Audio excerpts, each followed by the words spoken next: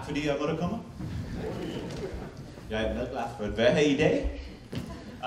But truly, it is a wonderful honor to be back at DTU. I think this is my third or fourth visit here, and it's always inspiring. And I always feel like the stupidest person in the room, but that's okay. That's a good thing because I truly am so inspired by the work that happens here every day. And just to give a couple of notes about why this is so important to me, and I think that so I've had the privilege of going to Greenland 5 times in my trip. In my time in Denmark. My 6th trip is actually in February, and 2 of the trips have been mostly science specific with Susan Delia, who runs our science portfolio at the embassy. And during that time, we've gone and observed NASA scientists, NSF scientists doing work that not that many people know about, frankly, and that we want to do everything we can to tell people about. Because it's critical work. It's work that's actually saving the planet. It's research that I think benefits communities worldwide. And frankly, it's just it's exciting to watch, and it's interesting to watch. So this is why I think our partnership with DTU, our relationship with DTU, NASA's presence, all of it, the relationship between their 2 countries, frankly, is so important, and why I really wanted to be here today. So thank you, thank you, thank you. So when I was born in 1974, terms like moonshot and shoot for the stars and one small step for man, one giant leap for mankind, those are all part of the American DNA. They were part of our lexicon. It's what made us who we are. I was born on August 5th. That was the day that Neil Armstrong was born as well. He was born a few years before I was, but this was actually one of those things that I used to brag about as a kid. This sort of vision is what we as Americans were really driven by. And let's not forget that during those times of moonshots, we were still in the middle of a variety of different international crises. This was during Vietnam. This was during the height of the Cold War, and we still did it. The international community, of course, still supported it as well. And I just want to say that because I think in this day, when I think so often we forget to be aspirational sometimes. We forget to shoot for the stars. And I don't mean average people. I think average people are always wanting to shoot for the stars, but I think sometimes our governments and our societies don't do enough to push that initiative. And I think we frankly all need to be doing more, as I know the people in this room are always doing more. So when I hear, even everything from the President's State of the Union last week, where he used the term moonshot, a few weeks ago, used the term moonshot in order to cure cancer, or the stuff that we're going to be talking about today, can we live on Mars? Are we alone? Let us continue to invest in this kind of curiosity as a way to make ourselves better, our communities better, and our countries greater. So that's why I think I'm so excited to be here. And I will now introduce our very, very special guest. I'm thrilled to be able to do it, Dr. Ellen Stofan, an inspiring and impressive scientist who believes answers to the questions that I just raised can be discovered within our lifetimes. Dr. Stofan is the chief scientist of NASA and serves as a principal advisor to NASA Administrator Charles Bolden on the agency's science programs, planning, and investments. Dr. Stofan has received many awards and honors, but I would like to mention in particular her Presidential Early Career Award for Scientists and Engineers. By background, Dr. Stofan is a planetary geologist with a master's and doctorate degrees, and I'm a little bit biased on this one because it's all my alma mater as well, Brown University in Rhode Island. Her appointment as chief scientist in 2013 marked a return to NASA for her. From 1991 to 2000, she held a number of senior scientist positions at NASA's Jet Propulsion Lab in Pasadena, California, including chief scientist for NASA's New Millennium Program, deputy project scientist for the Magellan mission to Venus, and experiment scientist for SIRC, an instrument that provided radar images of Earth on 2 shuttle flights in 1994.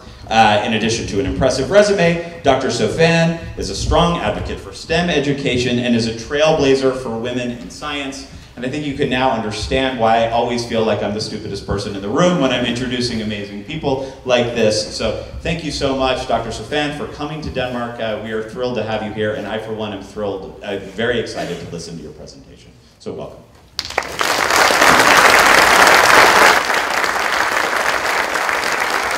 Thank you very much. I'd like to thank DTU for having me here today. I'd like to thank the American Investor for introducing me, and of course for the Embassy for hosting my visit here. You know, it's really a pleasure for me to get, well, it's always, this sounds terrible, it's always a pleasure to get out of Washington, D.C., where, you know, we spend a lot of time on things like NASA's budget, and talk about the exciting work that we do, because what we are doing, and by we I really mean the international community of space scientists, what we are doing is nothing to me short of amazing. And sometimes when you're involved in paper reviews or a project or building an instrument, you forget to step back and say, I'm exploring the universe. I'm answering fundamental questions. I'm in an era where discovering planets around other stars has become something that's commonplace.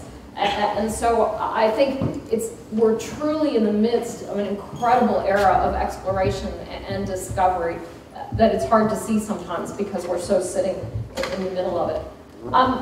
At NASA, obviously, we have sort of three major focuses. We look out into the universe, trying to understand its origins and evolution. We look out at our solar system. We look at our sun. We look down, of course, at our own planet. And then there's all the research that I'll get to towards the end of the talk that we do every day up on the International Space Station with all of our partners. This is an image from a new camera that we have called the EPIC camera, and it's on the Discover satellite, which is a satellite, space weather satellite from the National Oceanic and Atmospheric Administration from the US. The EPIC camera, it sits out at, I always get this wrong, it's L1 or L2. So it gets this full disk image of the Earth every day. So if you're ever bored or feeling like you need inspiration, go to the EPIC camera website, and it very famously, sometime last year, captured the moon photobomb where the moon passed in front of the Earth for some really amazing footage. But I also wanted to put this up because obviously understanding the Earth is really one of the primary focuses of NASA, trying to understand what is going on this planet, how can we characterize the atmosphere, the interior, the interaction of our atmosphere with the solar wind, to try to understand what's happening right now on this planet and what is potentially happening in the future. And obviously what we've seen, and this is the deviation, this is just from 2010 to 2014, the deviation in average surface temperature. It's obviously no surprise to any of us that the planet has been getting warmer and warmer and warmer. And if we included the data from 2015 in this, which was now just the warmest year on record bar 1998. So incredible change taking place in an incredibly short amount of time. I was up at the Arctic Frontiers Conference just 2 days ago, talking to all the Arctic nations, people that are doing research up in the Arctic. And I asked, the question I got asked was, what was the thing that was most surprising to me at this point about the Arctic? And I said, look, you know, I'm a geologist, and for geologists, when we talk about things happening on rapid timescales, you know, 10 million years is something that freaks a geologist out. You know, oh my God, that's mind-blowingly fast. When you look at the rate of change of what's taking place in the Arctic, it obviously is something that's a huge concern. And obviously, as you well know, as the planet has warmed, the warming has been more intense in the Arctic, causing that rapid rate of change that the rest of the planet really needs to be paying attention to.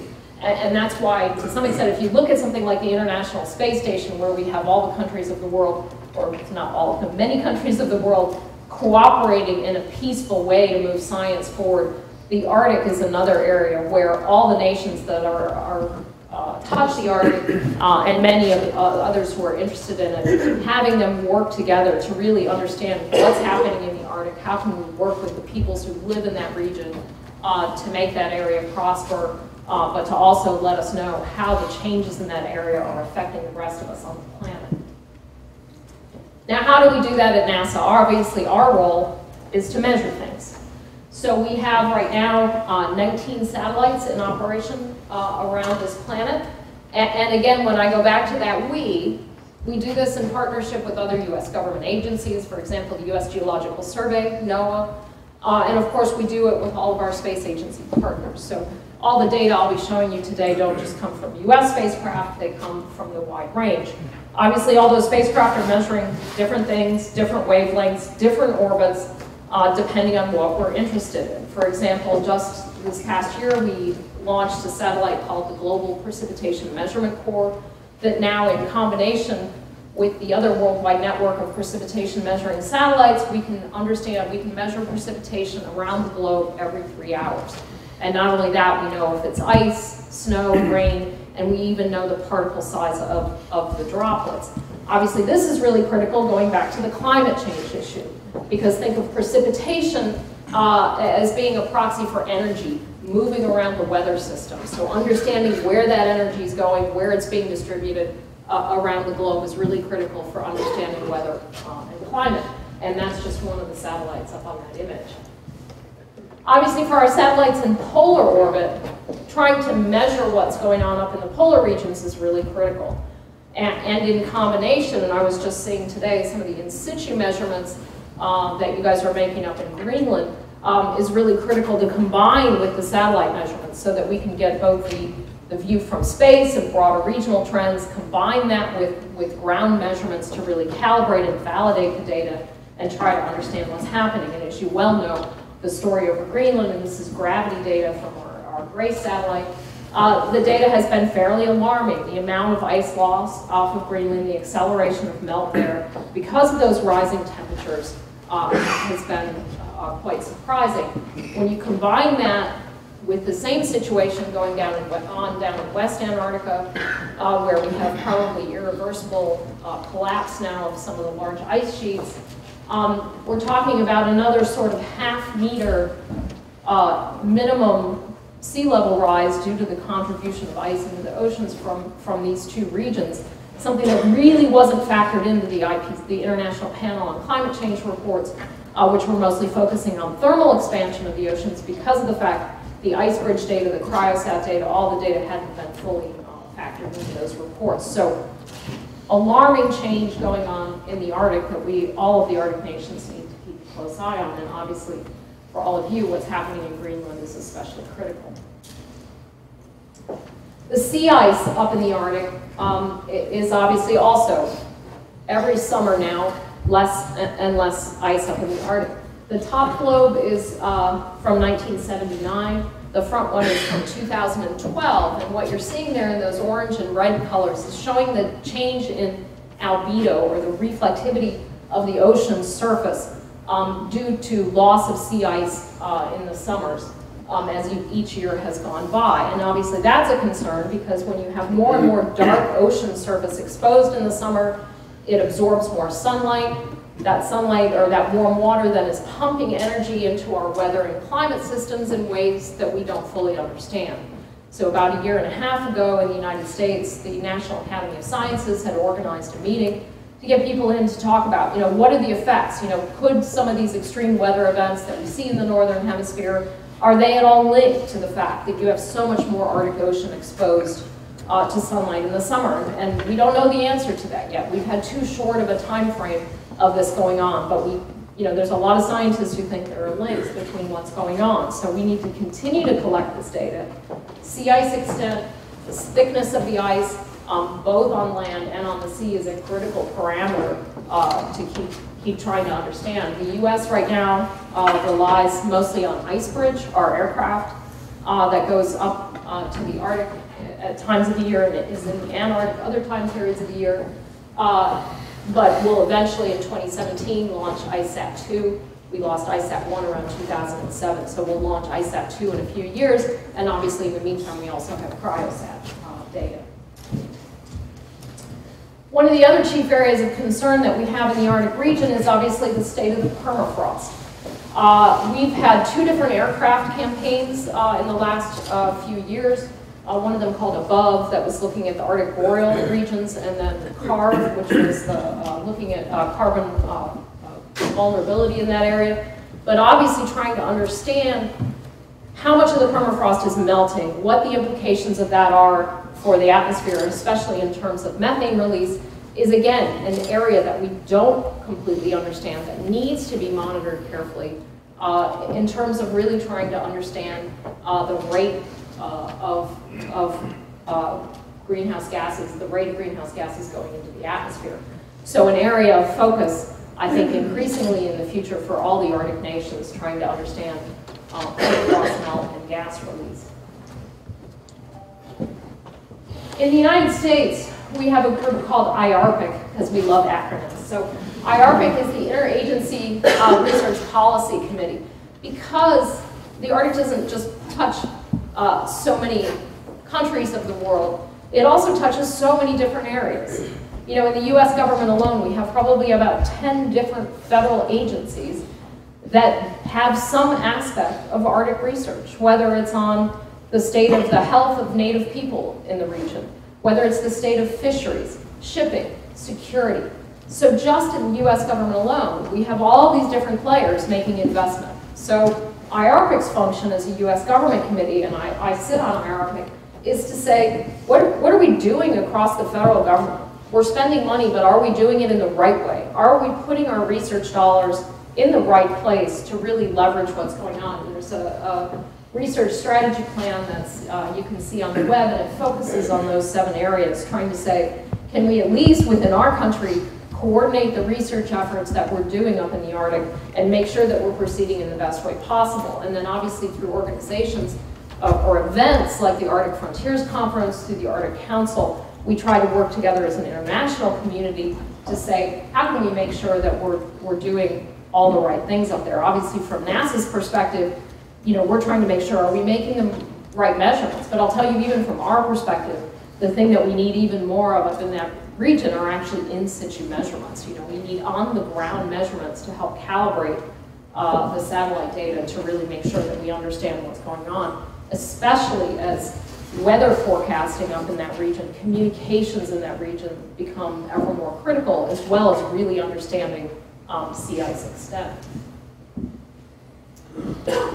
Now, while the Earth is obviously a critical part of NASA's focus, obviously we're also looking beyond. President Obama has stated this goal up there, that we want to have, by the 2030s, a human go to Mars and return safely to Earth. So at NASA, we are trying to make this happen. And I think we can actually do it. Now, we can't do it alone. At the time of Apollo, NASA was 4% of the US federal budget. We are now 0.47% of the US federal budget. So, you know, we get skeptics. How can you guys even begin to think of being able to do this? Well, the world has changed. First of all, we have all that infrastructure, you know, Kennedy Space Center, Johnson Space Center. A lot of that money went to building infrastructure, huge amounts of infrastructure in the United States. That some of it's a little rusty, but it's in good shape. You can use it. But the way we're going to do this is actually by working together as an international community. And there's something called the Global Exploration Roadmap that 16 space agencies from around the world are working together to say, how can we move humans beyond low Earth orbit, where we've been for so long and so working so successfully on the space station? How can we move beyond low Earth orbit? How can we get humans out to the vicinity of the moon and then eventually to Mars? And so we've taken this on as one of basically our primary strategic goal at NASA.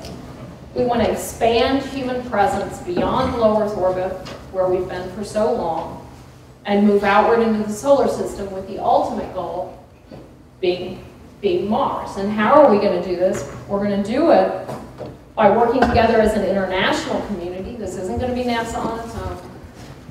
And also ultimately partnering with the private sector in ways that we have not done before. But I want to step back for a minute and go back to the why. Why are we doing this? Why is this important?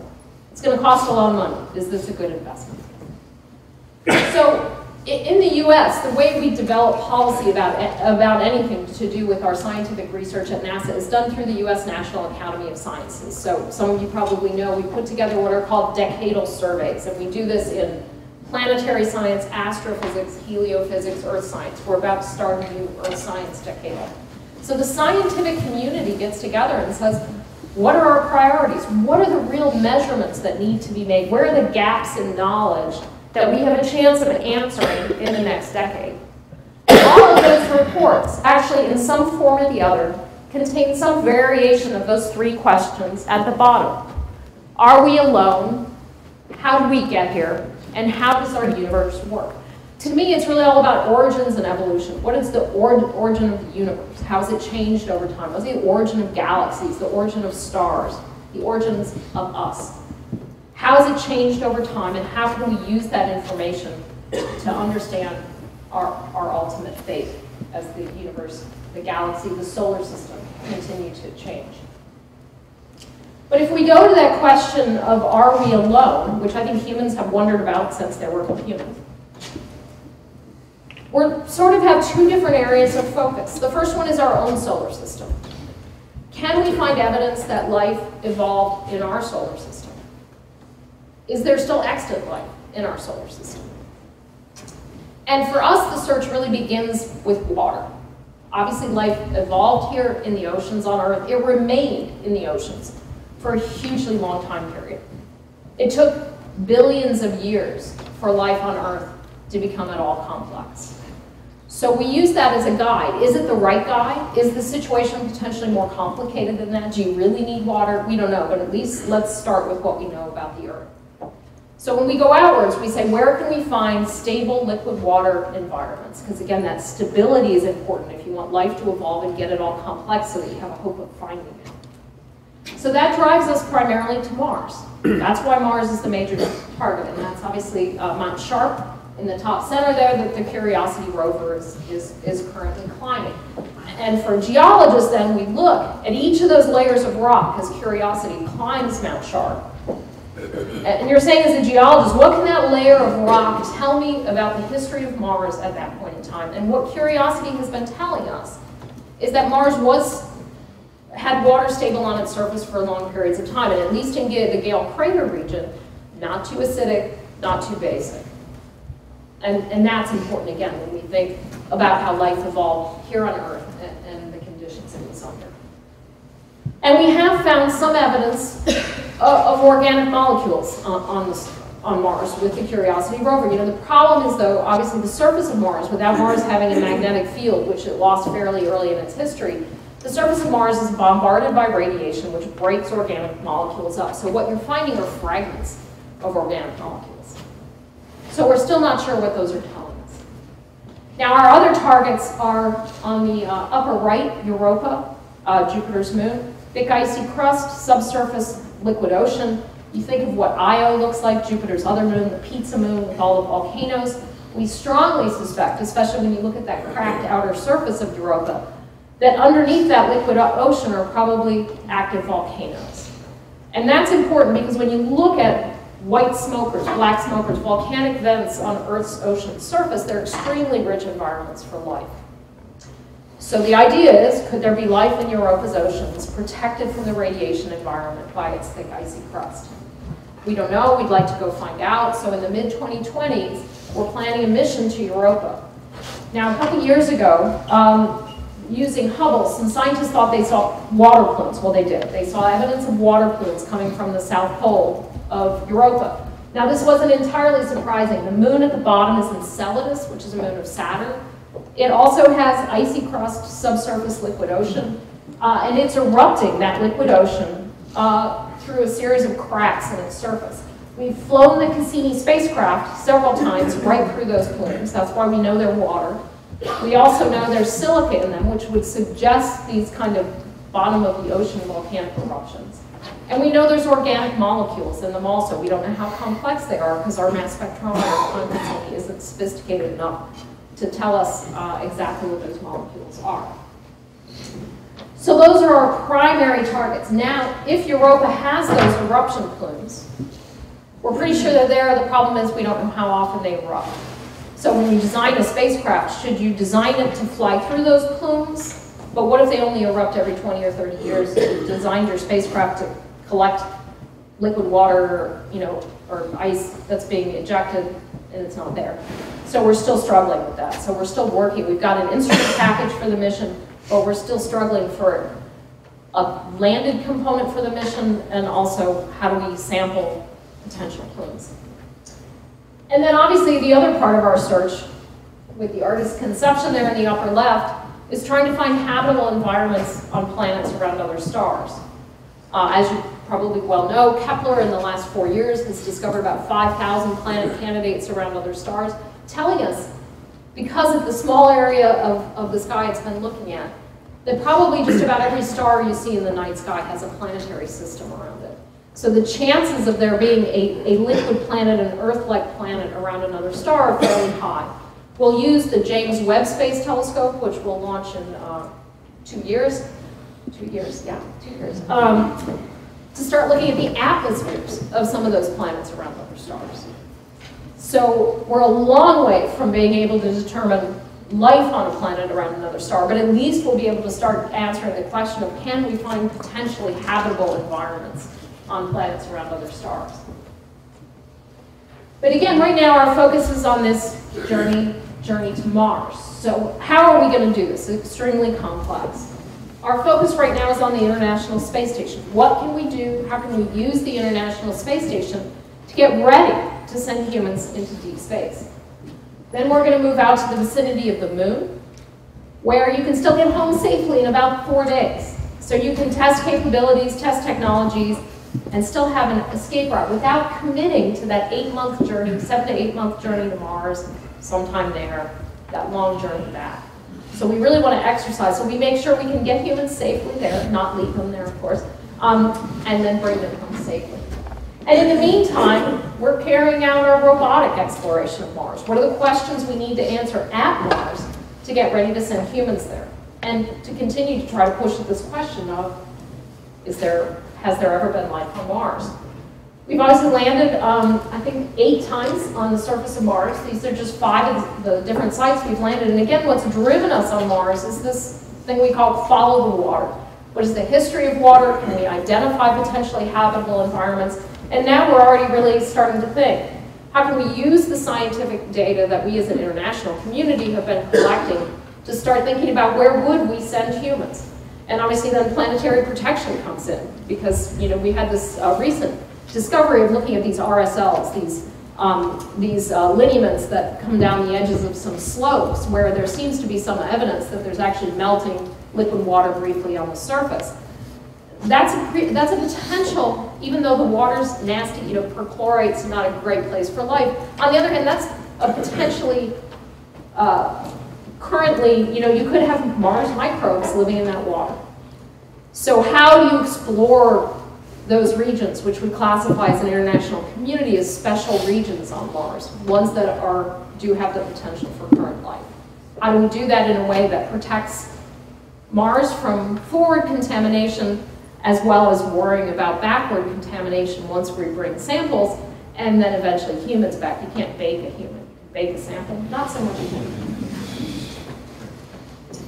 So robotically, we've been on, again, as an international community, focusing on characterizing Mars. What's the environment? What's the atmosphere like? How does Mars' atmosphere interact with the solar wind? And again, trying to always push at this question of, can we identify organic molecules on the surface that might lead us to believe that Mars did have past life?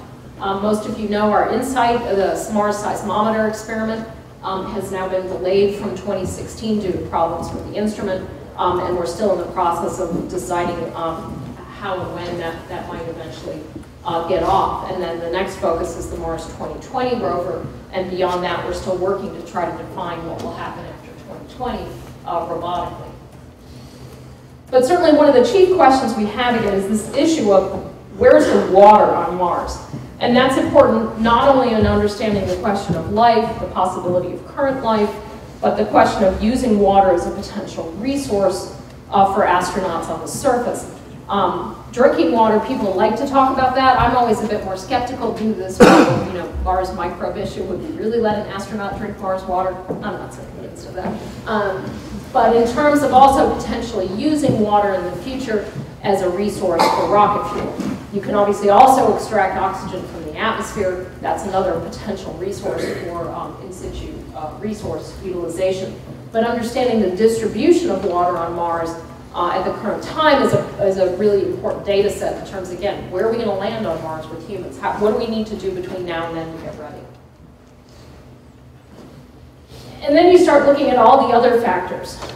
For example, one of the chief things we worry about is actually Mars dust. When the astronauts went up to the moon, they got dust all over their suits. They got back in the capsule, they went back towards the Earth, they got into zero gravity. All that dust went airborne, and they were inhaling it. So obviously they were all fine, it didn't affect them. On the other hand, we know Mars, some of the Mars soil is pretty nasty.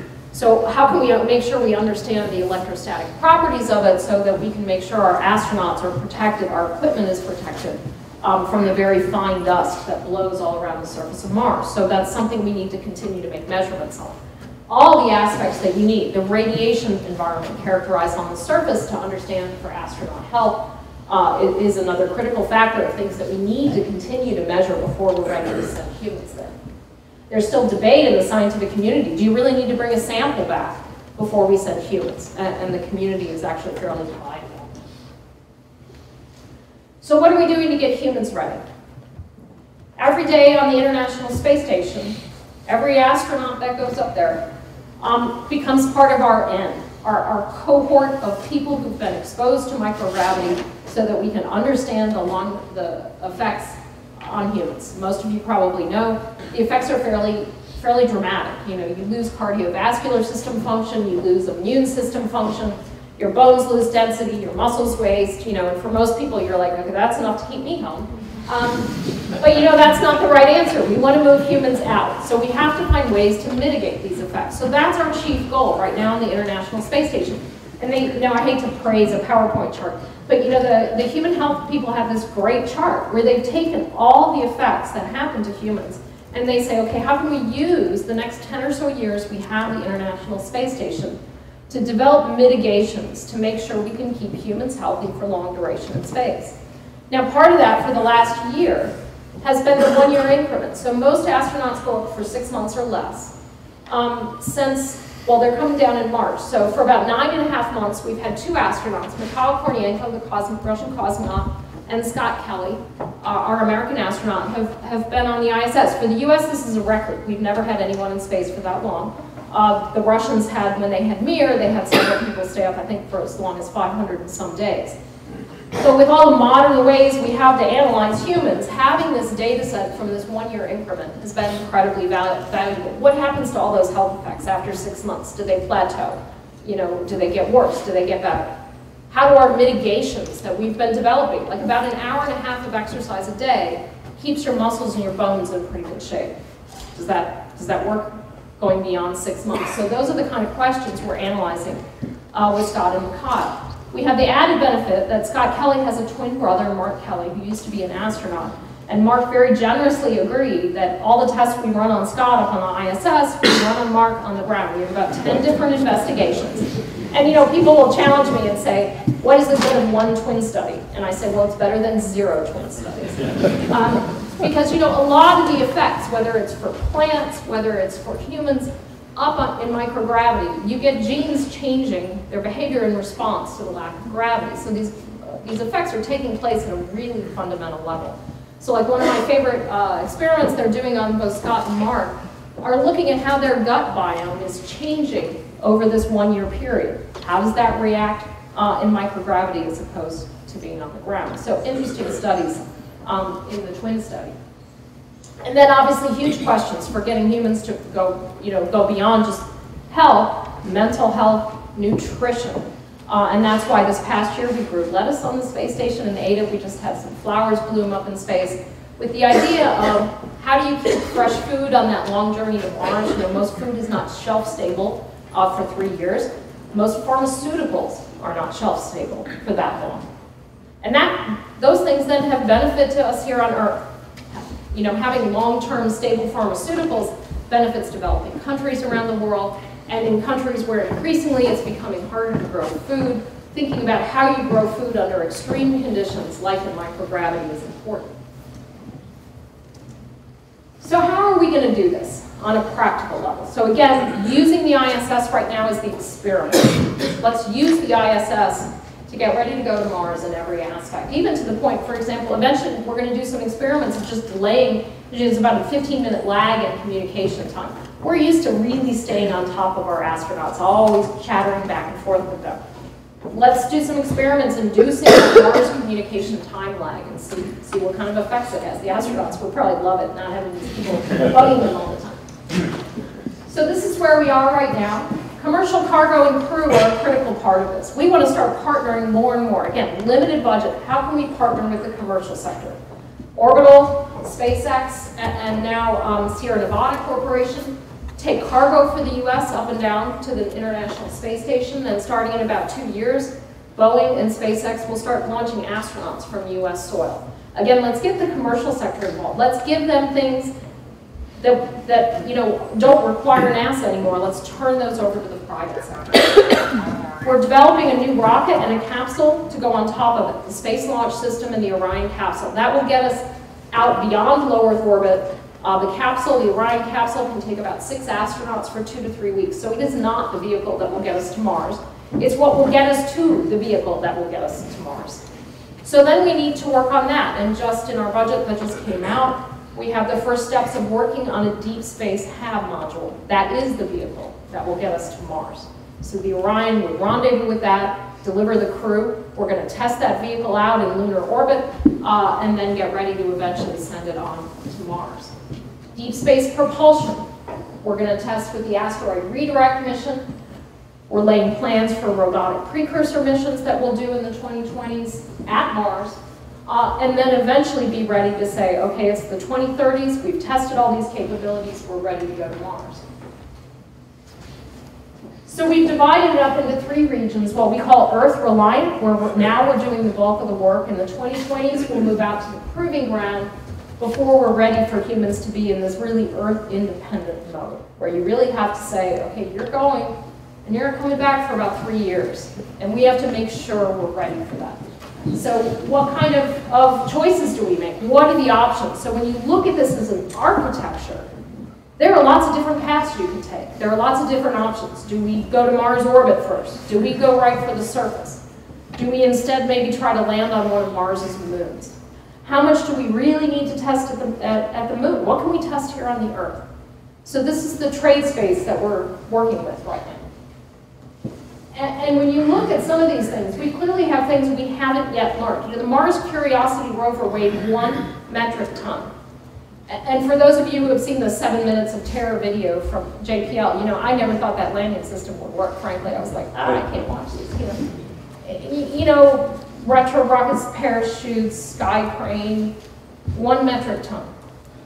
We estimate for humans on the surface of Mars, we're going to need about 40 metric tons. We don't know how to do that. How much can you modularize it? Are we sure we have enough data on Mars's atmosphere to understand? Obviously, you really got to know the state of the atmosphere when you're trying to bring that much mass in. Do we understand the surface of Mars to understand where it's safe to land and where it's not safe to land? So all of these things are questions that we're trying to figure out. How do we answer these in the 2020s to get ready for the 2030s? And what can we do with our international partners? What are our international partners saying? Yeah, we want to go do that. We're interested maybe in in-situ resource utilization. Or we're interested in Mars's atmosphere. Or we're interested in spacecraft autonomy. So NASA, you don't have to worry about that. So some of the things we're primarily trying to do right now is this issue I mentioned, communications with increased delay to the space station, human health, new spacesuits, which obviously your astronaut was involved in testing just up on the space station. Huge questions we have about low G. Now at this point, after more than a decade, we know a lot about microgravity and we know a lot about 1G. We don't know much about the long-term effects of being in low G, like you would have on the surface of the moon, like you would have on the surface of Mars. Lots of questions about that we need to answer. So an awful lot to do. And again, this is where our international partnerships become so critical. So we're trying to split it into sort of broader categories. Again, trying to say, what does NASA need to do? What can ESA do? What might Roscosmos be interested in doing? How is an international space community? What is Denmark interested in doing? And you can put it into these different categories. Obviously, transportation is still one of the critical ones. We're spending a lot of money on solar electric propulsion as kind of a cargo mode of propulsion to get stuff that you're going to need back and forth. Too slow for humans.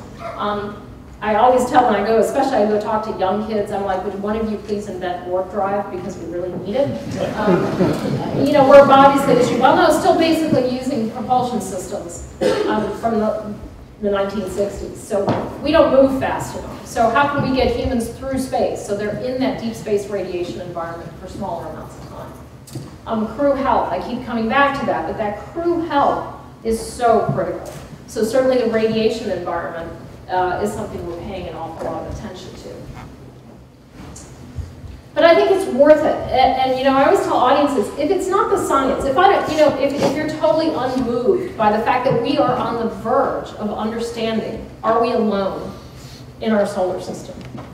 Did life evolve beyond Earth? If that leaves you cold, I don't care. You know, think about the fact that there are estimates that for about every $1 invested in NASA, about $4 is returned to the US economy.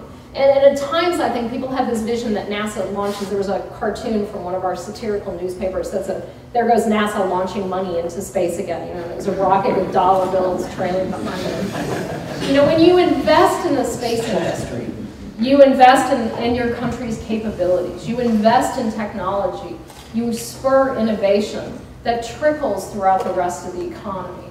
And so I think while Mars is the goal, I think what you never can forget is that we're making all these investments right here on this planet and helping to move this planet forward. So our focus right now is we have been Martians. You know, we've been Martians since 1976 when the Viking landers landed on Mars. But I want to see us in 20 years go to that next step. I want geologists, I want astrobiologists, I want chemists, I want people from all around the world, I want women on the surface of Mars becoming the new Martians. So thank you very much.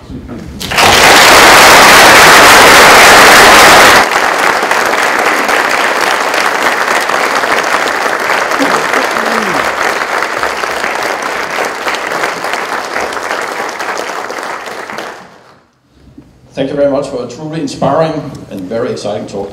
I hope you stay and answer a few questions, yes, if there are any questions from the audience. I like questions, but I don't like talking. So there are lots of questions. Any questions?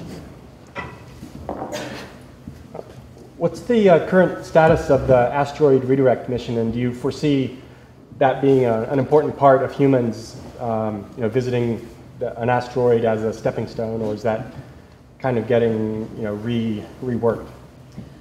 We continue to work on the asteroid redirect mission, and the most critical part of the asteroid redirect mission, where we've actually been putting our focus over the last bunch of years, is on that solar electric propulsion part, because we know we need SEP. We need advanced SEP beyond what we've tested in space so far.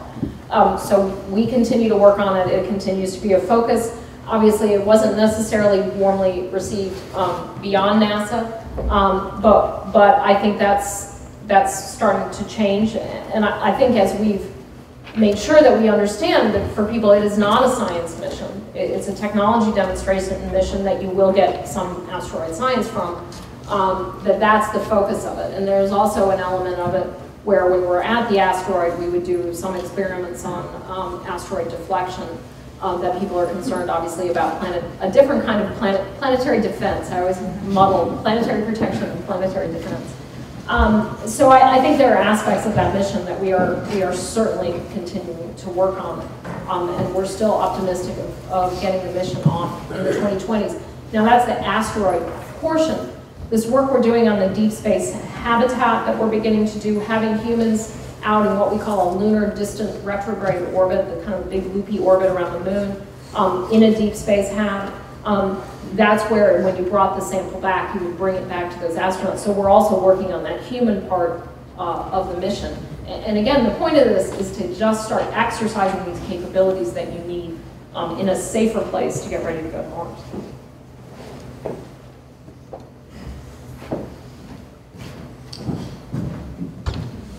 Thank you. In your timeline, it seems that the International Space Station would cease to operate by mid sort of 2025, and the Mars expedition would be something like 2030 or 2035. Would there be something in between there to keep human in space continuously? At NASA, we feel pretty strongly about having a continuous human presence in space. I think it's critical. I know in this country you've seen the enormous response you've gotten to having a Danish astronaut, and I think we all understand that a lot of NASA's support comes from support of the Human Exploration Program. So I think most estimates are the space station probably can't last much longer than 2028 at most. We've extended it to 2024. You know, at some point the larger systems on the space station, especially the solar panels, you know, it's no longer going to be viable. And obviously you have to do a controlled re-entry of the space station. I mean, some people would like it to last forever, but it's definitely not going to. And obviously for NASA, we also want to take that wedge of our budget that goes to the space station, and we want to start spending that on going to Mars.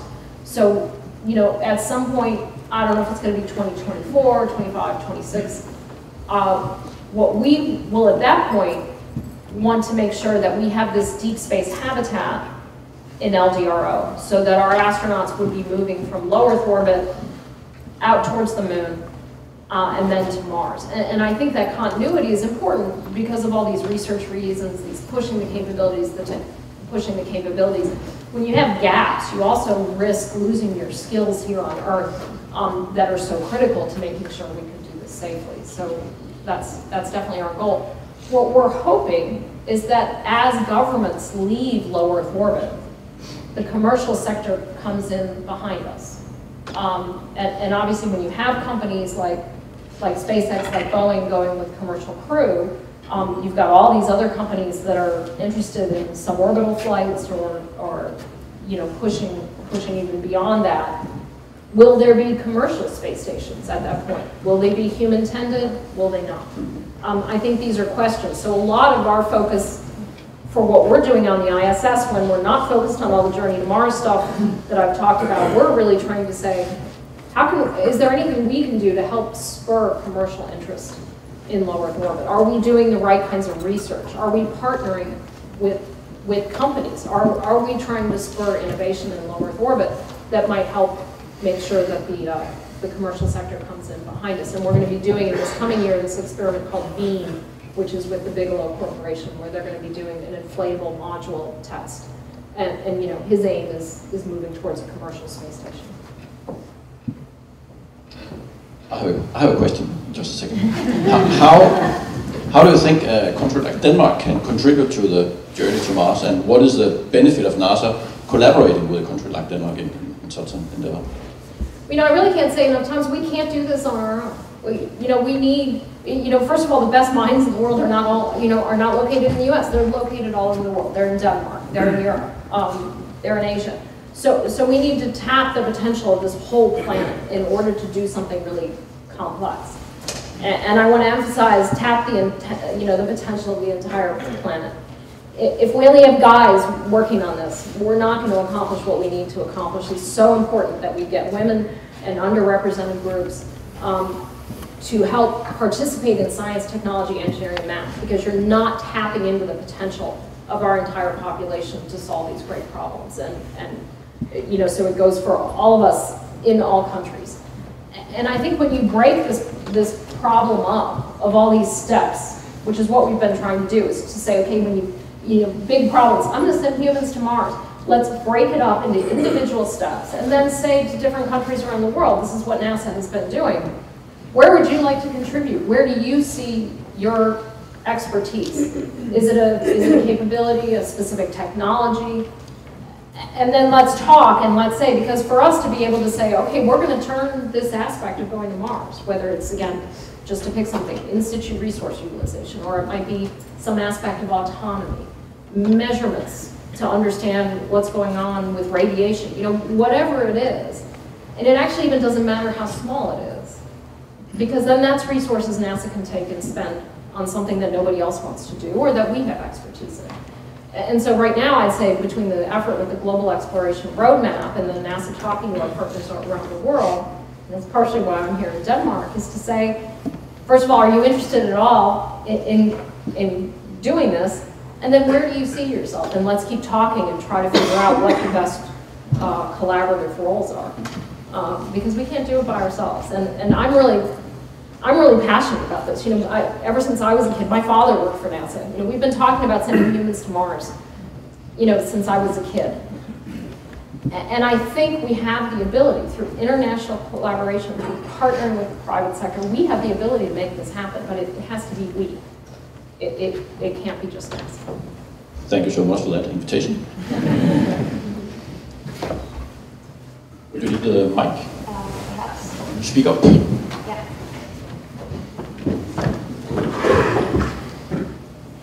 Hi, I'm from the Danish Broadcasting Corporation. We have a live struggle from this, and we have a question from Stofan Detlefsen. He asked, how much money do you think that it will cost to go to take humans to Mars? And has NASA ever thought of doing crowdfunding for it? I think it's probably more money than crowdfunding would get us. We have not, at this point, put a price tag because we're still trying to understand what I call the architectural space. Obviously you want to start with saying what's the minimum path we could take. And what does that first step have to be? Do we land on Mars? Do we just orbit, maybe rendezvous with the sample container coming up from the surface? So you have to start with kind of what's the minimum architecture, try to understand how that costs, and then as you think you might have money, try to add back in. But one thing NASA's focused on is understanding that our budget is not going to go hugely up. Our budget is basically the budget we have. There's too many governments all around the world. There's a lot of pressures on governments from various areas. So you have to say, we can't live in a dream world where we think our budget's going to greatly increase to accomplish this. And that's why the international collaboration is important. So we don't have a price tag yet because we're still trying to understand the architecture and trying to understand an architecture that fits, with the budget that we have. And that's our aim, is to do it with the money we have. So crowdfunding might be good for some smaller aspects of it, but for the whole thing, it's going to take more than that. We have one more question. It's from Stefan Tion. He wants to know if the Mars expedition would be a question of science or it's a kind of who's coming first. Well, to me, I hope and I believe that it will be a question of science. The questions we're trying to answer at Mars, to me, are so fundamental. And I think it's one that resonates with the public. About a year ago, I made the huge mistake of making a specific prediction. And I got misworded, but what I said was within a decade, we were going to find strong indications of life beyond Earth. And but what I meant by that was actually on Mars, not for extrasolar planets. And I got quoted in People magazine, which in the United States is like our, fluffy, movie star kind of thing. And you're like, the public is actually interested in this. This resonates with the public. And I think sometimes people underestimate, the public isn't interested in science, so there's not broad support for this. But I really think there is. I think people want to know, are we alone? It's such a fundamental question. And so I do believe that science will be the driver. There will be other drivers, but science will be there. I have a question. I was wondering, there's a question for the future. So a question for the future beyond 2030. Let's assume we have enough money, so this is not a problem. Where do you think should be the next stop for humankind beyond Mars? Well, I guess for me it's hard to think beyond Mars, because when you think about this realistically, trying to understand, can we find indications of life on Mars?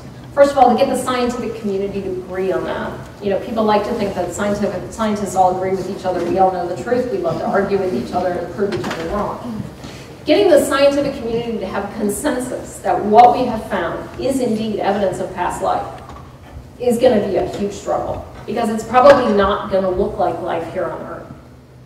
Does it have cell structure like ours? Does it have RNA and DNA like our life has? What are the implications of that for how life evolved here on this planet? That's going to take a lot of samples, a lot of rocks, a lot of geologists cracking open rocks, my specialty, on the surface of Mars. And so I'm sort of mired, to me, in my bias, which is the science we have to do at Mars is going to be big. There's a lot of work to be done at Mars and with the samples that we'll bring back from Mars.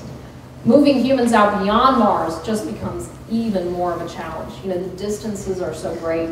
And a lot of people start talking about things like asteroid mining and using space more from a commercial perspective. I'm probably a little bit more of a skeptic on that side, and saying it's going to be a while before that actually becomes commercially viable. Okay, final question.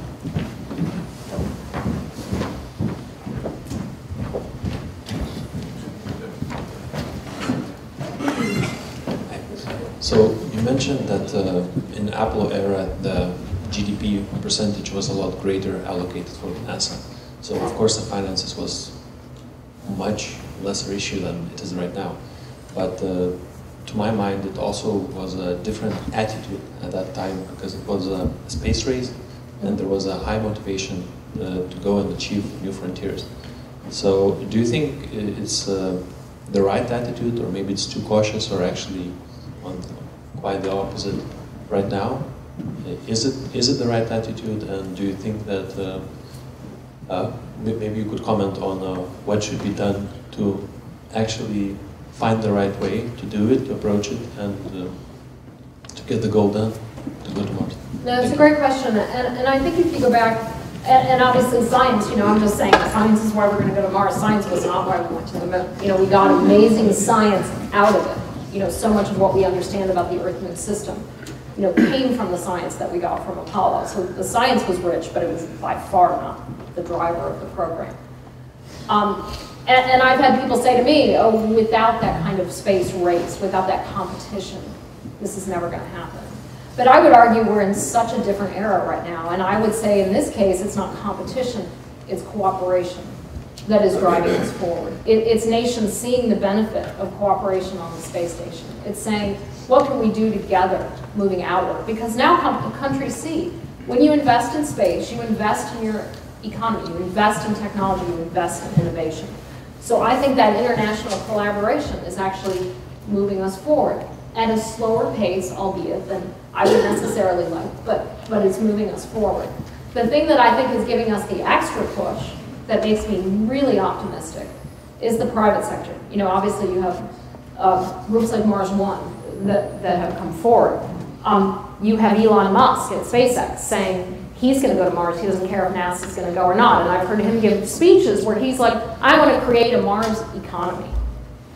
All right, I'm still skeptical of that. But now you have a whole different motivation. You have people who don't look at the Earth as the Earth economy. They're starting to look at it as, okay, now let's include low Earth orbit in the Earth economy. Let's maybe include the moon. Let's maybe move that out to Mars. Let's broaden our definition of where humans work in space is. The head of the United Launch Alliance, Cory Bruno, I was on a panel with him, and he said in a decade we're going to see 1,000 people living and working in space. Or maybe I'm still a little skeptical of that, but that's the kind of thinking that I think is driving us forward, and I think it's great. Thank you very much, Dr. Stofan, for a very interesting talk and for sharing your thoughts about the future spaceflight with us. And I completely agree with the ambassador that we should also remember the aspirations. We all too often delve into our daily life and trouble. So keeping the aspirations in mind is extremely important. And thank you for doing that and helping us with focus on this aspect, Dr. Stofan. So thank you very much, Dr. Stofan, and the ambassador for the introduction. Thank you.